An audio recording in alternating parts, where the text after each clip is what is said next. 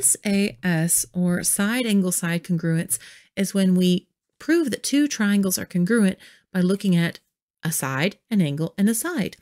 In these two examples, you can see how these may be marked. Over on the left here, I have that it is provided by these lines showing that that corresponds with that by a single line. Here we have 2, and we have 2 there.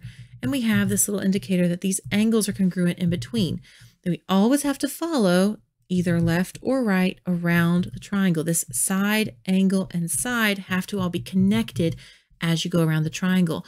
Over on the right, they are just telling us the numbers. Here they're saying this side is 10, then the connecting angle is 48 degrees, and the next side is 22. 10, 48 degrees, 22. In both these cases, we are being told a side, then a connecting angle, then the next side are congruent. So the triangles are congruent by side, angle, side. It doesn't matter where you start on the triangle. Go at any point, and again, you can go right or left around the triangle. The important thing is that they are the corresponding side, angle, side pairs in that triangle. In each of these cases, they would be congruent. Some things to look out for here is when they rotate it, be extra careful. They are giving you the corresponding side, angles, and sides. Here on the left, they are not, because I have a side, a connecting angle, and then another side.